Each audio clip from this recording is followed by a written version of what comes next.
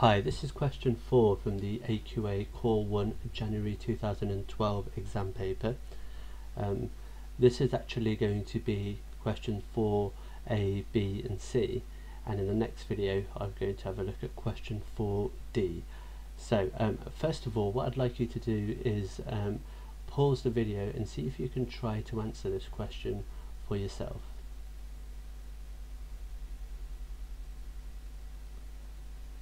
Okay, for the next part of this video I'm going to give you some hints as to how you can go about answering the question. So we're given that the curve has this equation here, and we're also given a sketch of this curve. We're told that, that the curve passes through point A at -1, 0, which is this here, and also we're given the coordinates of point B, which is 1, 4. Okay, part A asks us to find dy by dx for this particular function here. So what I'm going to do is I'm just going to help you get started with this. So dy by dx, and I'm just going to do this work over here, is going to be equal to, and what we want to do when we're differentiating is we multiply each term. If we've got a polynomial, which is what this is, we multiply each term by the power, and then we subtract 1 from the power. So this is going to become, well, I need to times by 5, so it will be 5x, and then I take 1 off the power, so that's going to be to the power of 4, and then I do the same thing for each term as I go along, and then obviously you need to decide what you do over here. For the second part, I'm looking for the second derivative, as we call it. So you want to differentiate this function here. So you're differentiating it once and then you're differentiating it again, and that should tell you what the function here is. Part B says find an equation of the tangent to the curve, the point A. So what we've got over here, when you've completed this, is what we call the gradient function. So this particular thing here will tell you what the gradient is for any value of x.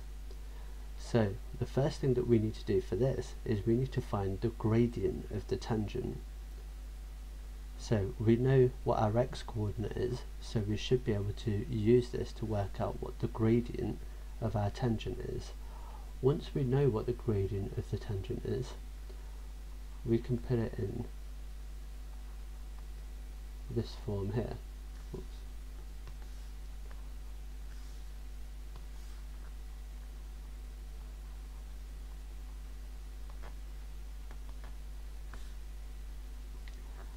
Okay, and then I'll let you decide how you finish that off. Part C, we want to verify that the point B, where x equals 1, is a minimum point of the curve.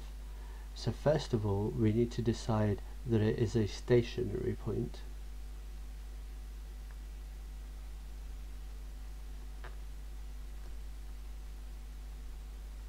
Okay, so we're first going to decide that it's a stationary point. So we're looking at this point here, so in order to show that's a stationary point, what does the gradient need to be? And what information can we use that we've found so far to help us? Okay, once we've decided it's a stationary point, we then need to show that it's a minimum point. So you need to think about, once you know what, that it's a stationary point, what can you do to work out to see whether it's a minimum point. Okay, right, I'm going to let you have a go at finishing this off. So if you'd like to pause the video now, and then I'll go over the answer shortly.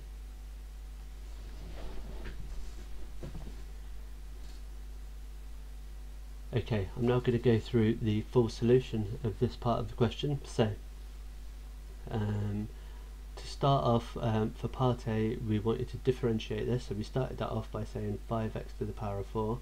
I then want to multiply this 2 by this term here, so that's going to be take away 6, and remember we take 1 off the power, so that's going to be 6x to the power of 1, and I can just write that as 6x plus, and if I differentiate x I just get 1, so plus 1, and if I differentiate 5 that doesn't affect the gradient, so that will disappear. So I've got 5x to the power of 4, take away 6x plus 1. For part 2, the second derivative, well, I need to now differentiate this, so this is going to be 20x, and I take 1 off the power, cubed, take away, and that just becomes 6, and the plus 1 disappears. So we've got 20x cubed, take away 6. Okay, part B says find an equation of the tangent to the curve, and we're given this point here, so we're basically looking for the equation of this line here, which is going to be a tangent at this point. Okay, that's what we're looking for. Just doing a different colour.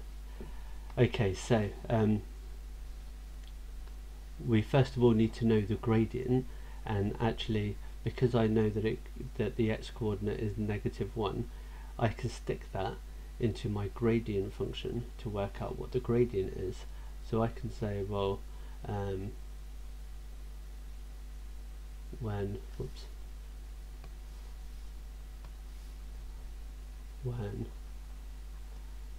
x equals -1, dy by dx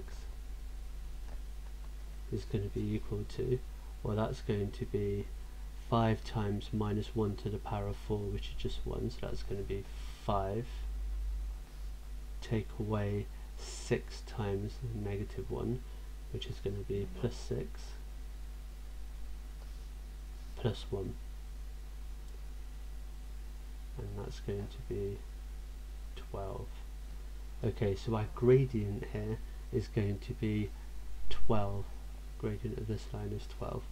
Okay, and now I can use this because I know that it passes through the point at -1, 0, so that's going to be y take away 0, which is just y, just leave that as y, equals m, which is 12, times x take away -1, which is plus 1, and I can just tidy that up by saying y is equal to 12x plus 12. Okay, and that's the equation of this line here. Part C, we need to verify, and this is the word worth looking out for, verify, so that means that all we're doing is we're checking to see.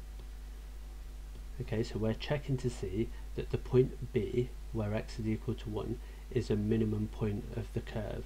So we can just use this answer that is given us, and we're just checking to see whether this statement is true. Okay, so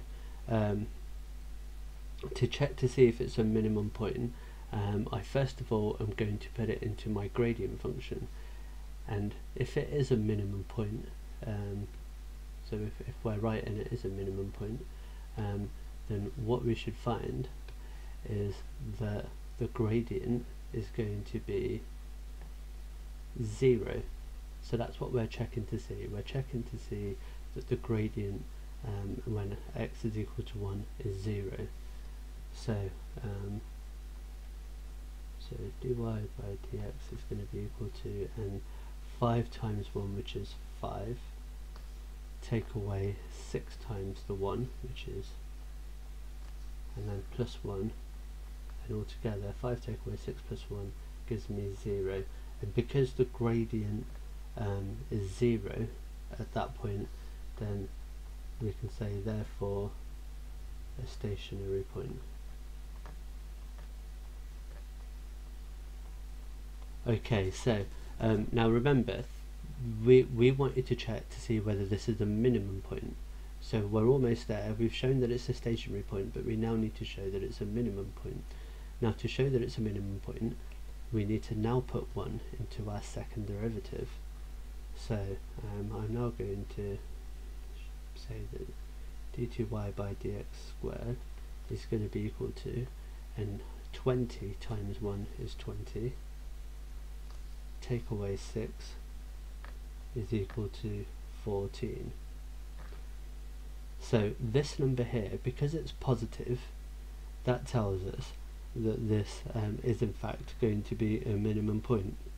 If this number would have turned out to be negative, then it would have been a maximum point. Okay, so I can say therefore minimum point. Okay, there you go. Remember, this is just the first part of this question, and I will go over part D in the next video. Okay, thanks very much.